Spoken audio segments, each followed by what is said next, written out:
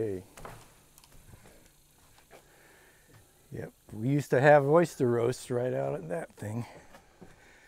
Many a time, Frank Machuro really enjoyed having roasted oysters out here. And tell them about Ed Bender's project. Yeah, Ed Bender worked on stone crabs, and so we always had, he did his own stone crab trapping, so we always had lots and lots of stone crabs to eat. And he ended up finding out that a lot of the fishermen, you were only supposed to take the big heavy claw, the crusher claw, but a lot of them would take both claws, and they were only supposed to be taken from males, and of course you can't sex a claw. So his recommendation when he finished all his work was that they collect the whole crab, but the state never did that. But we ate good. Well, remember the area out here, Steve?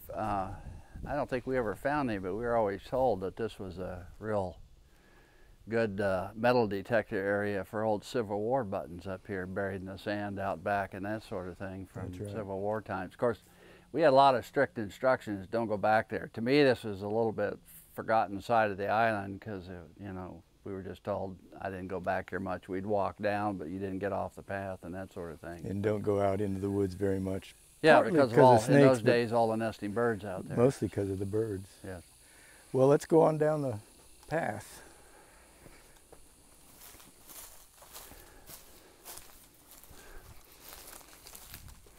When I did my research, I was working on brittle stars. And so I would come out here for 3 or 4 days at a time. And quite often I was the only person here. And the path always was fairly open like this. But there weren't any stairs, like we'll see stairs down at the bottom here. And at that time, there were no stairs. I was working on sand dollars over here, and my favorite collection area was as you come into the entrance to the Seahorse channel, as we called it. That's where they were most prevalent. So I couldn't do much collecting down here. You just didn't find them. But my deal was picking a bunch up, hauling them to Gainesville, because that's where I worked on them, except that first summer. We were down here when I spent the whole time here.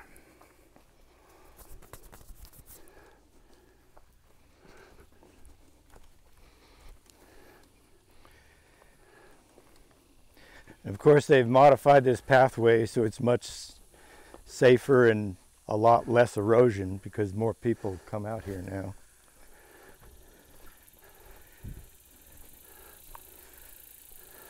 Yeah, back in the day it was quite a bit quicker to get down here because one misstep and you could roll a long ways.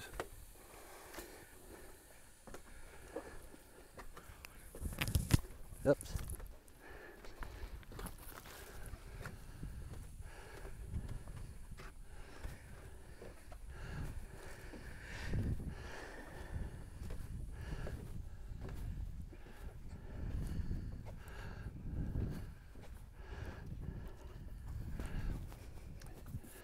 Steve, this laid over palm or that one, I remember those. I don't know if there were two like that, but yep, that was the one. That palm tree was much straighter.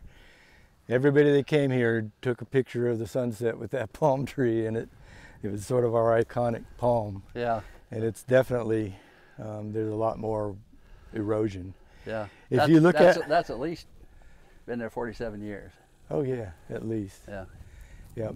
If you look out here, you can see the grass. First it's mud or sand, and then it's a kind of grass called Diplanthera, and then just where the water is turtle grass.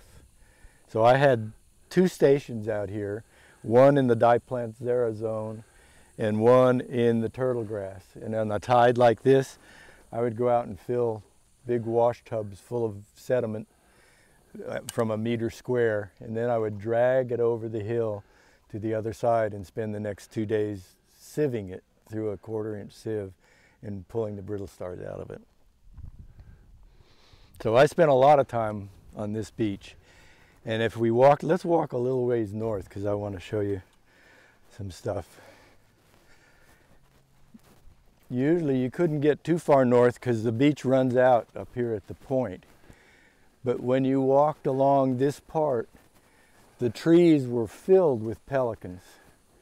And as you walk along, some of them would fly. But in the nesting season, the young would be here. And for someone from Colorado who didn't know much about this stuff, seeing all of these pelicans was just a magical thing.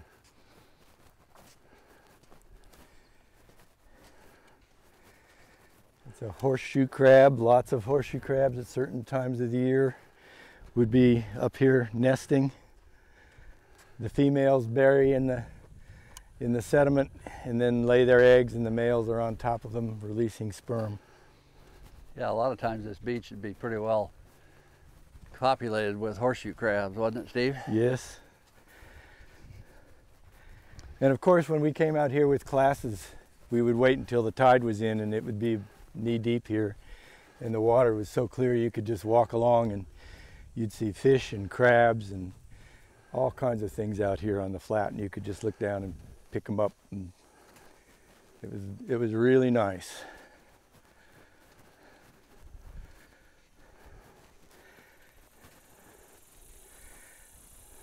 We used to tell people there were 4 kinds of biting insects out here. There were horseflies, 5 greenheads, then a fly that we called dog flies that looked like a housefly except they could bite, and then mosquitoes and no-see-ums.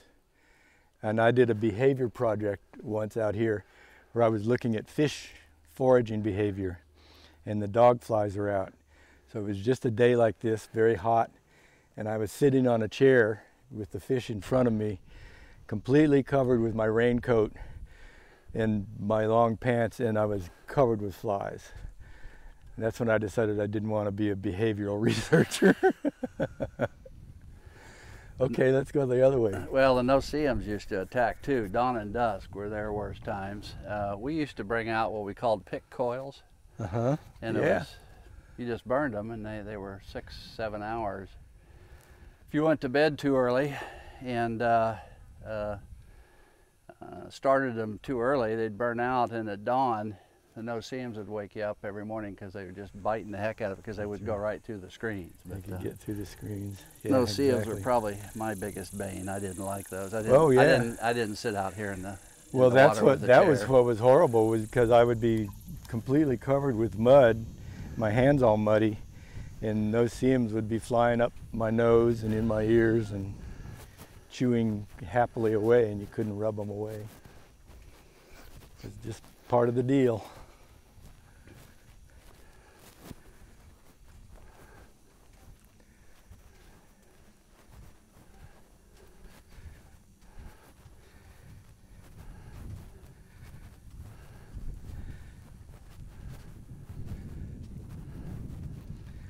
I was always impressed with how soft the sand was here because there was so little wave action.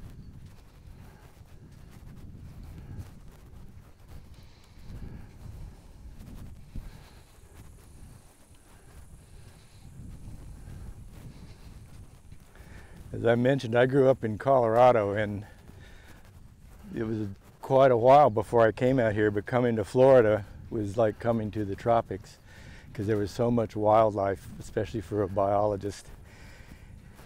And I remember coming out here and standing on this beach looking at the sunset and thinking to myself that I was never going to go back to Colorado, that this was the place.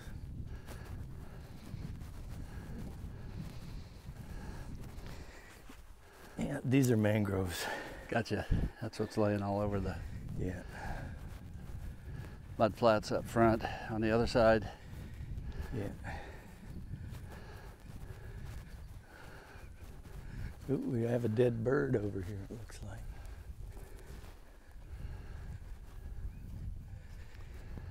Yep. Oh, it's a vulture. There's 2 of them. See the big claw? Wonder if it got nailed by an eagle. What are they, Steve? They're vultures. Ah. But this cliff, of course, was not here. All of this was overgrown, and the hill came clear out to here.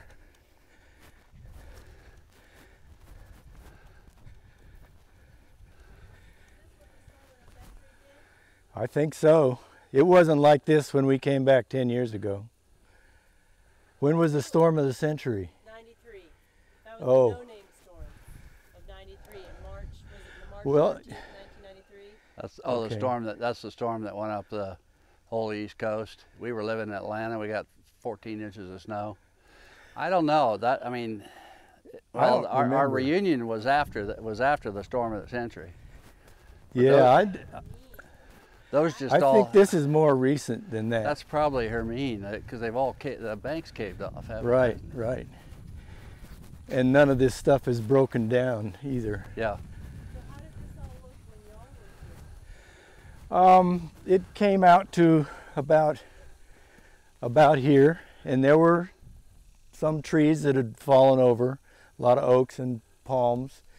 It always looked very picturesque with all the skeletons of the trees, but it came much farther, and it was not a cliff like that at all. Yeah, the beach was more sloping, and the beach was a lot narrower then, right, Steve? Yeah, it was a lot narrower. Same kinds of vegetation? Same kinds of vegetation. I don't see anything unusual. And depending on the time of year and the storms, you would get huge rack lines, of course, of roots and plants.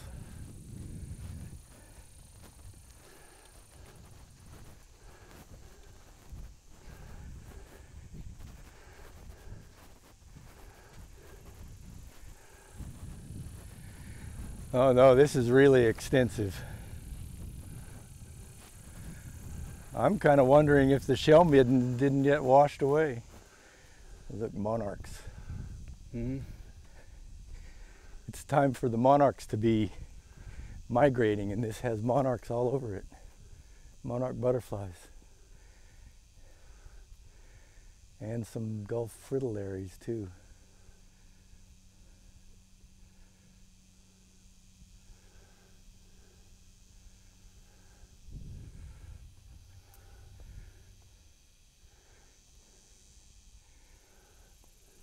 Cedar Key is really well known as a flyway for birds, and they come through Cedar Key, but on this island, of course, they would come and rest.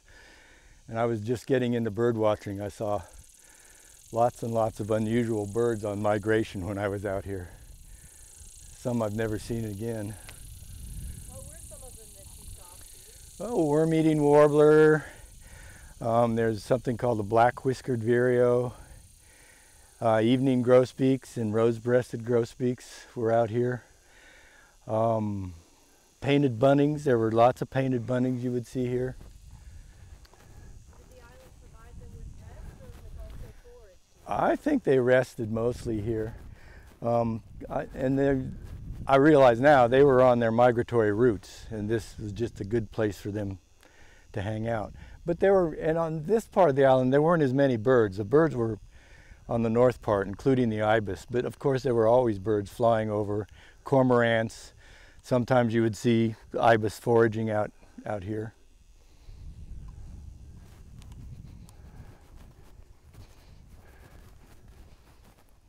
So did Joe come down here and walk around much?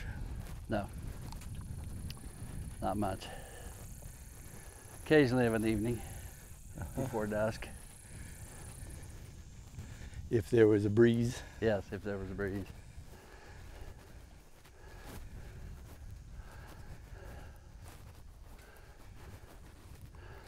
I used to walk around here at night. One night I was walking back, and of course I always went barefoot, and it was dark, and I saw a big round thing right here on the sand, and it was just about here.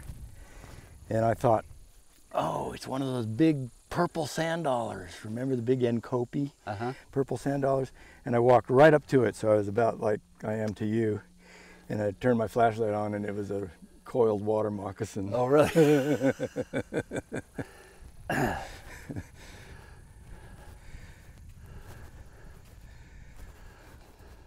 And there would have been nobody to help me, Yeah, the university or anybody else. that's right. Well, we would have found you eventually, probably. Do you remember the animal collector Buck? Yes. I remember once he was out here and He got hit with a stingray, didn't he? down on the point, and he got hit with a stingray and crawled all the way back. Yeah. Because he was out here by himself. Yep.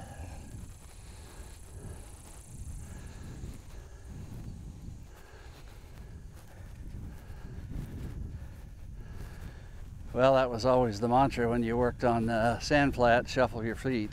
Yeah, shuffle your feet so you scare away the sand off, the rays. Rays. And we would come out at night and go out to West Bank Well, the out sand there. dollars were probably frightened too. They just couldn't do much about That's it. right. Okay. We'd come out at night on low tides and walk around on these flats, and you'd see all kinds of huge stingrays. Ah.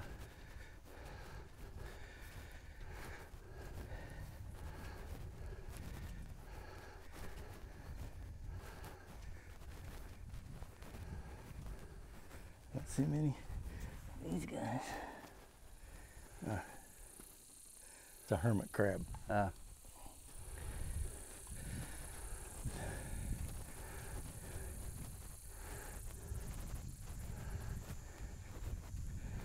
And these are all fiddler crab burrows.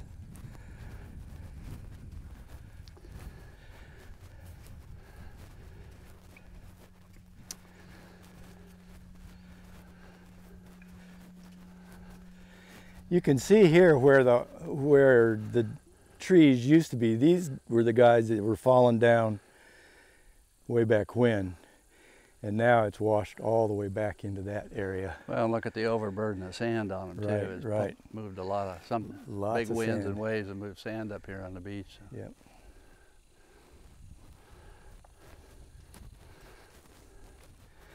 I'm wondering if maybe the shell midden wasn't around here somewhere, because you can see shells up there. I believe that it was. I think this area looks familiar, but it's all changed. I remember the shell midden, but we didn't walk up in there because there was so much land in front of us.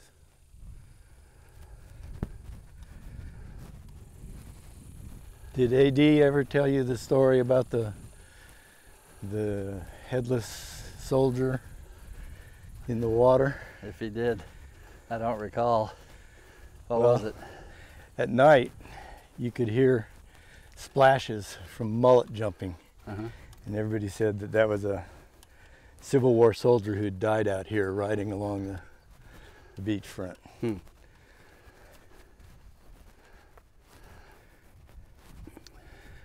When I came here in '68 and '69, there were already other students that were working out here.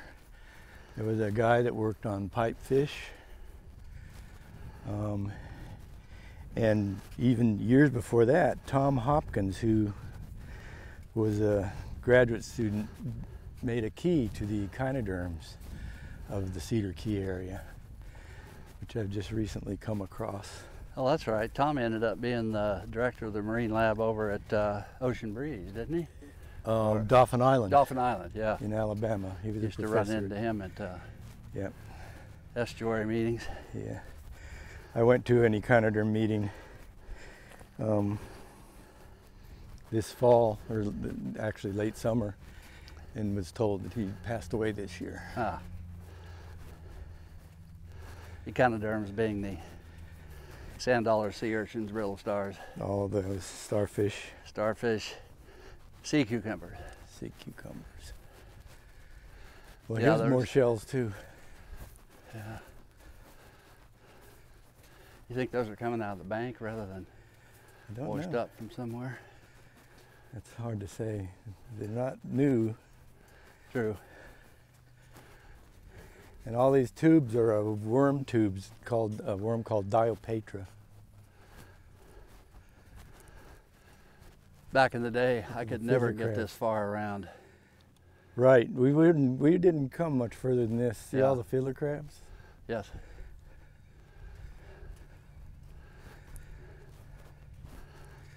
And in fact, I think when you got down here, you had to walk in the water if you wanted to get all the way to Sand Point.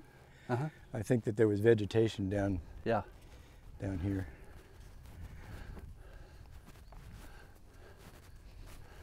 We just rammed the boat into the sand, threw the anchor out, and hopped out, and started walking.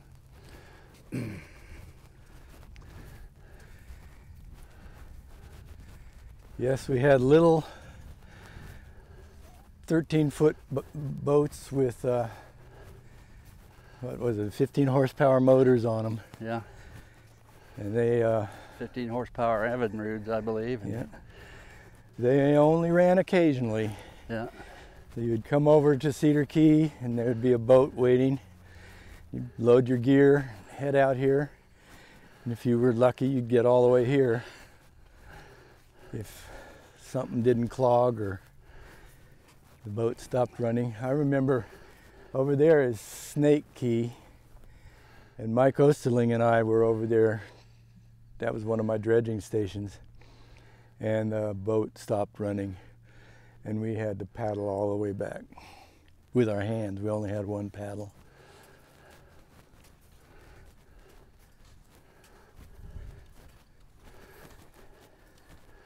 We were out here one time, and supposed to be a hurricane headed this way.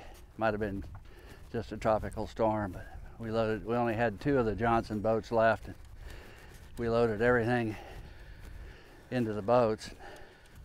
We got about halfway across. My wife was here, me, I think the Pages might have been here. We got about halfway across and my wife said, "You have to go back. I left my engagement and my wedding ring on the dresser at the lighthouse." And I said, "Well, first of all, we can't turn around. We got to get out of here. Secondly, that lighthouse has been there for at least 100 years. It'll stand this, and I doubt if anyone comes back or comes over the island before we can get back here." So sure enough, we got back eventually, and the rings were still there. So. And that's good. Just another transgression, though. Yep. Well, it used to be really scary for me from Colorado, even when the waves were only 2 feet high. I was so inexperienced, I didn't know very much about boat driving. Well, at least Steve talks about being from Colorado. I was a farm boy from Iowa. Talk about a flatlander out in the middle of what looked like a big ocean. Yeah. All new to me, too. Following our dreams to be marine biologists. That's right. I don't know what it is about Midwestern people who decide to go to the sea and become marine biologists, huh? Call of the adventure, I guess. Yeah. I know what it was for me. I watched too much Sea Hunt as a kid. That was a Kirk Douglas show on TV, that he was always diving underwater. Yeah, but it wasn't Kirk Douglas. No, it wasn't. The actor, his son's a famous actor. I'll think of it. But he used to use an old double hose regulator. Yep. And I thought that was the neatest thing. Oh, you remember when we all took our scuba lessons together, including Frank? Uh-huh. You did that too, right? No, YMCA? I took mine in Oregon. I already had mine when I got here. Oh, we all did it together, and it was very different than the way they teach it now. Yeah. So we might as well stop. You really couldn't go beyond here back then. It's very different now. Yeah. I believe that's Sand Point, isn't it? Yeah, Sand Point right out there. Yeah. There's where you come in. There's the first Seahorse Channel. Yeah. Channel. That little Sand Point out there and in the shallows is where I collected a lot of my organisms. I worked on the 5-lunule or 5-holed sand dollar. I can remember the first time I met Frank Maturo, and John Page and I shared this. We were so disappointed because we thought we would come into his lab and he'd say, "Okay, John, you're going to do this and you're going to do that," and kind of direct us. And he looked at us and he said, "Well, what would you like to work on?" And John was from New Hampshire, and I was from the farmlands in Iowa. And I don't know. We've never been here. What do we work on? He said, "Well, why why don't you go out to Cedar Key and figure that out? Go over to Seahorse Key. So 80 folks, we rode over in the Urchin, and that was the first place. He said, John, let me drop you off over here. Why don't you start walking around, see if anything interests you. I'll come back in a week or two if you're a good boy and don't give me a hard time. No, he said, I'll come right back for you. But he said, you know, gave me the shuffle warning for the stingrays, and I started walking around, and I got to a point that every step you'd crunch. Well, boy, funny place to put gravel. And I bent down, and I was just walking on a whole bed of sand dollars. Oh. Now, well, this is kind of neat. What do these things do? And I'm still not sure, but I started working on those. So this was mainly a collection point. I did a lot of sampling over there, like Steve. We all did quadrats and that sort of thing, sediment sampling and that sort of thing. But I was interested in how did these sand dollars get here? Well, they've got a pluteus, a larva that's planktonic called a pluteus, and then eventually the adult grows inside of them, and they metamorphose and settle to the bottom. And I said, well, maybe that's the sort of thing. So I quickly came into the sand dollar growing business, and but I had these big stirring tables. Right. Once you got the pluteus, you had to keep them stirred, and I had these little petri dishes, and I needed power. In those days, it was only generated, so if they shut the generators off here, everything died. So I rented a little place in Cedar Key. I had forgotten that. That's right. Yeah, I had a little office in there, and that I ruined with seawater, and so I could get power. So I come out here and collect, go in and stir them, fertilize get the gametes and fertilize the eggs, and then start growing sand dollars, and then test them on various sediments and environments. So you were doing settling preferences. Settling preferences, yeah, for the larvae once they settle. Yeah. And, now everything's changed. Turns out it has to be bacteria first. Yeah, and it may sound like hindsight judgment. I suspected that, Steve. I just had to graduate before I could figure that out. Well, the technology had to change a little bit too. This is 50 years ago. If you'll read my master's thesis, you'll see I speculated whether it's the May 60 sand grain size or what's living on that size. What's living on it. Yeah. And what was the name of the organism? Melita quinquez perforata. And it's now Leodia. Leodia. They ruined me. Right. John Lawrence changed the name. Oh, he did? Yeah. Well, that guy. Okay. Well, I've got a similar This was the five lunar one. So anyway, here we are. And I got here in 1970, so I don't know whether we want to date this, but it's been about 47 years since we first came to Seahorse Key, so it's been a while. So yeah. Go ahead. Well, I have a very similar story. I expected Maturo to give me some assignment, and I was here for a year and a half. I got an assistantship with Archie Carr, but I wanted to do marine biology. And finally he said, you've been here a year and a half, you got to figure out what you're going to work on. So we got in the car and we drove from Gainesville out to Goose Cove. And he said, let's stop here and walk out here. So we walked out into about knee-deep water. And he said, why don't you dig around in there and see what you can find? And I reached down and dug around and pulled up a brittle star. He said, what's that? And I said, it's a brittle star. He said, what do you know about them? Nothing. Well, why don't you work on those? Yeah. And so I did, and it turned out that Goose Cove was a type locality for that species of brittle star. Wow. Ophiophragmus. Yeah. So I guess the point is we all kind of came here expected to be directed by our graduate research professor, but to Frank's credit, he knew that we kind of had to figure out what our passion was and what we were interested in, and so we figured it out ourselves rather than us. And later on, how to solve the problems, because, you know, I figured you'd go in and say, I couldn't do this, I don't know how to do this, I've got a real problem with this analysis. And I would expect him to say, well, you do these statistics on it. And he would say, yeah, that's a problem. and then that's all he'd say. Mm-hmm. And so you learn to be self-reliant, to figure these things out yourself.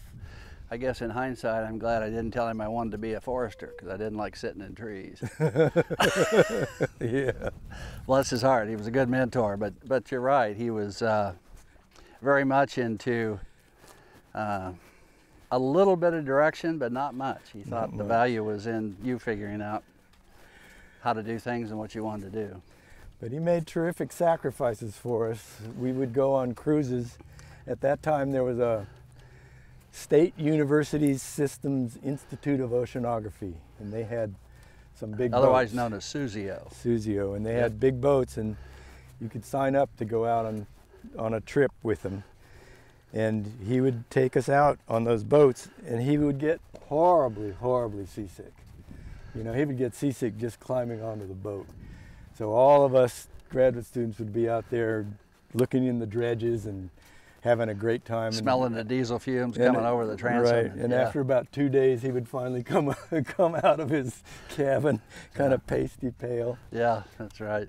When we really wanted to be ornery, we'd stand around him on dry land and just kind of rock back and forth, and he'd have to go sit down. He shouldn't have tolerated us, bless his heart. The first time I went out with him,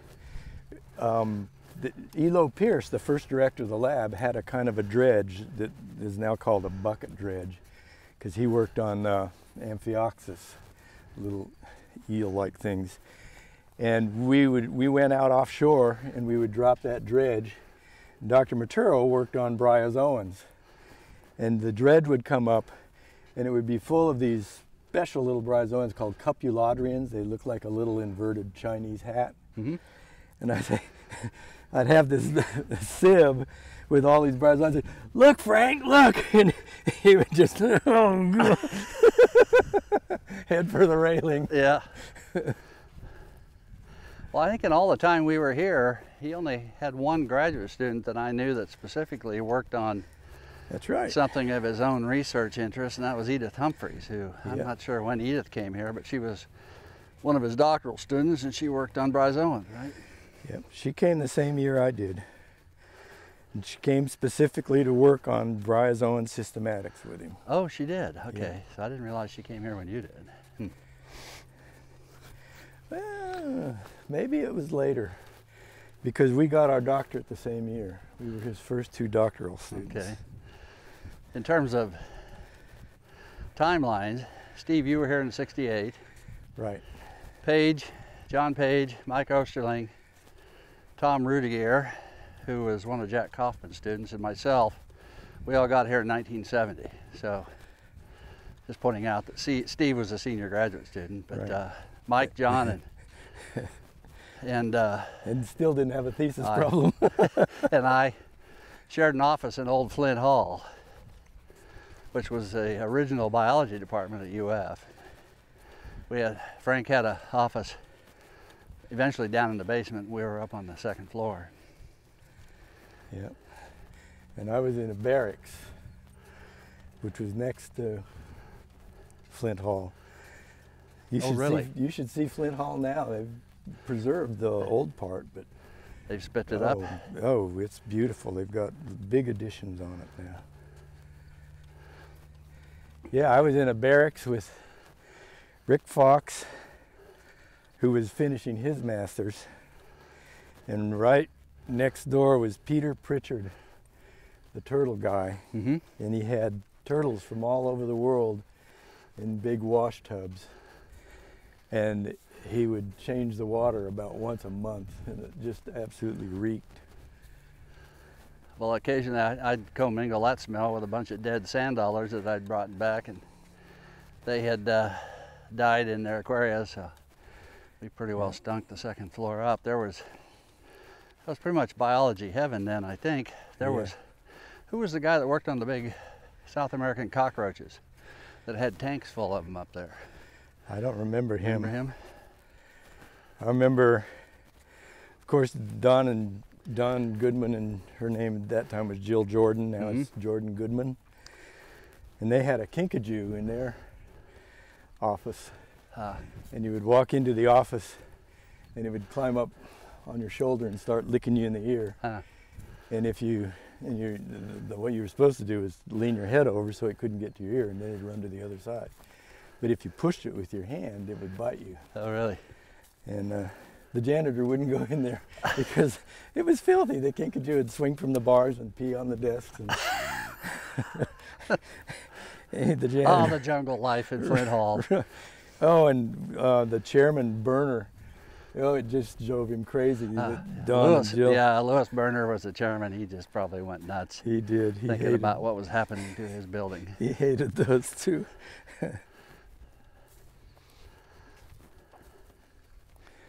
But for a biologist, I mean, it's not like today. All of my graduate students in the last few years have been married when they came. Uh-huh. None of us were married. You got married the first year, right? I was here a year, and then I got married, yeah, and that's late spring. And so we were all single graduate students, and we would just you'd stay at work.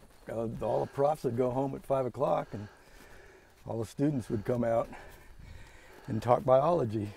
Well, now Paige and, maybe they got married that year. Paige and Kathy, yeah. Rudiger were married when they were here. Osterling too. Osterling got divorced that first year. Yeah, because that was the deal. We got married in the spring of '71. We drove down here with all our worldly possessions in a VW and the smallest trailer that U-Haul made. Threw them in an apartment and came over here to live for the summer. My wife wasn't working, all the other wives were, so never was really said, but kind of the tacit understanding, at least with John, Mike and Tom, was that my wife would cook for them all at night, which didn't sit too well. So anyway, she did her best. Yeah. I mean, you're a little Iowa farm girl, and then you come out here and there's no air conditioning, and it's well, yeah, you're wrong there. We're talking St. Louis city girl. Oh, city girl. Yeah, so we weren't. I mean, in those days, it was considered camping to have to stay in a Holiday Inn Express. Yeah, this is not her thing. No. No, that's a good. I've been forgiven though. I'm convinced I've been forgiven, but it's never been forgotten. Let me tell you. It's a good test of a marriage. Yes, that's true. Well, one of the mistakes I made is, I mean, you know, every president knows this. Don't write down something that you don't want to have retained for eternity. Before we got married, I wrote a nice letter that said, "Dear Joe, I want to tell you about an opportunity we have to live on a tropical island for a summer after we get married. Consider evening tropical breezes," and I actually said wafting through the palm trees, and convincing her that, yeah, this would be a good thing. So she said, okay. Little beknownst to me, as she kept that crinkly old letter, and she reads it to me every once in a while when she knows I'm out on a limb for something. So yeah, 46 years later, we're still married. Yep, and she can still remind you. Yeah, but I still get reminded. That's okay. Yeah, that's good.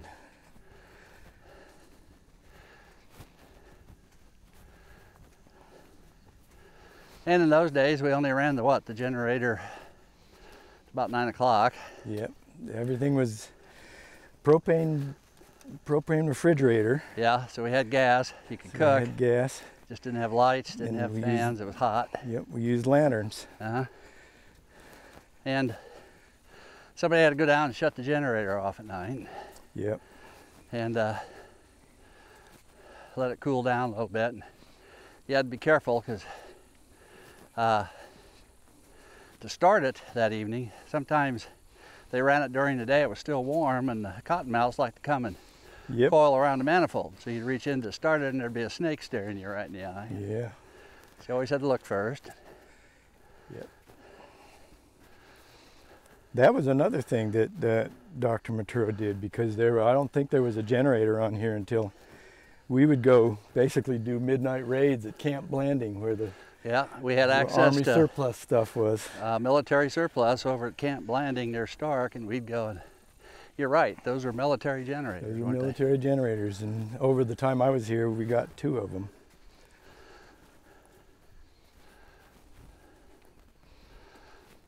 He always wanted to build a lab on the mainland. And now there is one. they? Yeah. I don't know. I think you were gone the time that Harry Merritt was was a professor of architecture, Uh-huh. and he had his graduate students build a physical model of a marine lab over here. And they treated Frank like the client, and Frank said, "Hey, John, this would be interesting. Come and provide some input." And we had juries and that sort of thing with those students. I have tried to locate that model, probably got pitched. Yeah, I remember we talked about that, and I don't remember the model, but I remember some drawings. Yeah. Maria, I thought Maria was going through the archives and might be able to find it, but they haven't yet. But it was a kind of a 2-story, kind of southern plantation style, consistent with kind of keeping it low for the environment. No high-rise stuff. Right, and he wanted to build it over by the airport. Yes. There was some university property over there.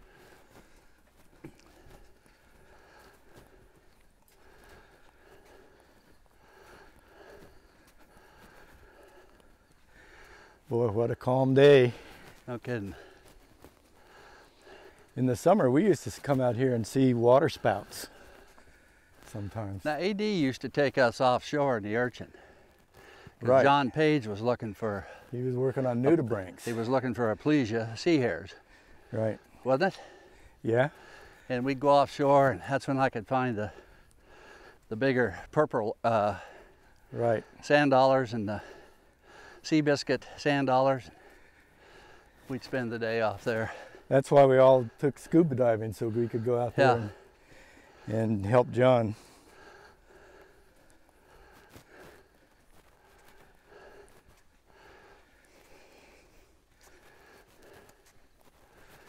So here we are at the steps.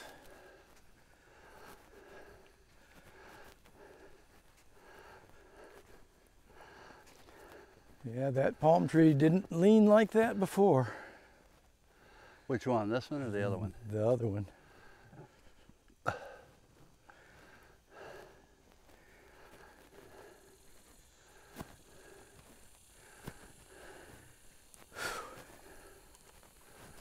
That was a good walk.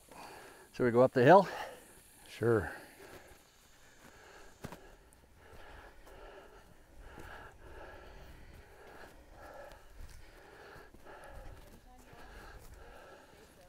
I'm gonna stop a minute. Yeah, I think I'm done. Off or on?